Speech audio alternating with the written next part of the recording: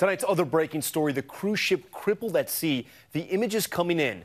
The Viking Sky, look at this, issuing a mayday call. The ship's engine failing, passengers tossed around by rough waves along with that furniture there. Helicopters braving high winds to airlift passengers and crew to safety. Here's ABC's Jennifer Eccleston. Dramatic rescue efforts off the coast of Norway after a cruise ship with 1,300 people on board issues a mayday emergency during rough seas. Watch as helicopters hover just feet above the towering vessel, the Viking Sky. These powerful waves rocking the ship as the helicopters hoist passengers waiting on its deck one by one. Seawater rushing beneath those waiting to get off, and inside, furniture sliding from side to side. This passenger struggling to hang on as bits of the ceiling come crashing down.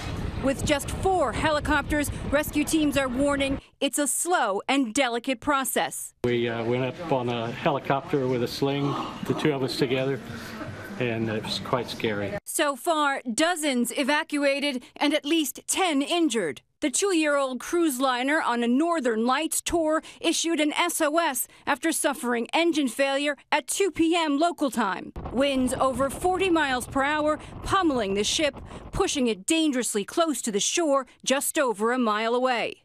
Tonight, those rescue operations continue, and right now the ship is anchored and stable with one of its engines back online. Tom? Amazing how that ship was tossed around. Jennifer Eccleston with those incredible images. Hi, everyone. George Stephanopoulos here. Thanks for checking out the ABC News YouTube channel. If you'd like to get more videos, show highlights, and watch live event coverage, click on the right over here to subscribe to our channel. And don't forget to download the ABC News app for breaking news alerts. Thanks for watching.